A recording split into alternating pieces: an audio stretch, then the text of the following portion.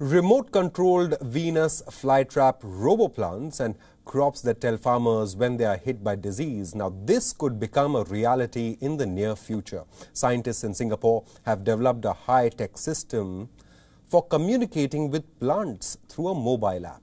Take a look. At the click of a smartphone app, this Venus flytrap snaps its jaws shut. Robo-Plants are a near-distant reality. Scientists in Singapore are communicating with vegetation using technology. Researchers linked up plants to electrodes,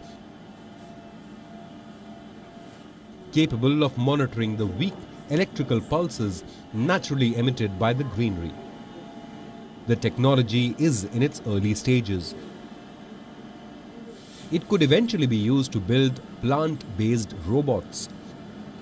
Such future robo-plants may in turn be used to perform gentle tasks or handle fragile objects which are too delicate for rigid robotic arms.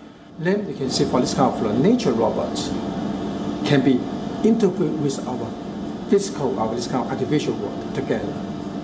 Then build this kind of hybrid systems. And then in one day, I need this kind of robot hands. I just carry from nature and use it and you can store it. Challenges remain. Scientists can stimulate the flytrap's jaws to slam shut, but can't yet reopen them, a process that naturally takes 10 hours. As the system picks up signals emitted by the plants, researchers hope it will also act as an early warning system, helping farmers detect problems with their crops which face increasing threats from climate change.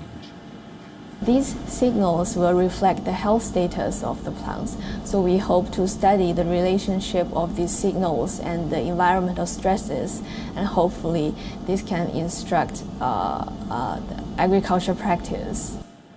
Scientists have long known that plants emit very weak electrical signals, but their uneven and waxy surfaces make it difficult to effectively mount sensors. The NTU researchers developed film-like soft electrodes to overcome this hurdle.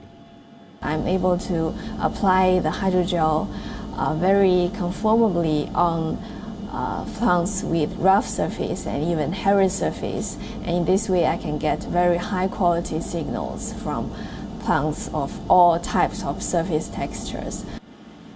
Scientists around the globe are working on improving the partnership between humans and the natural world. Bureau Report, WION World is One. WION is now available in your country. Download the app now and get all the news on the move.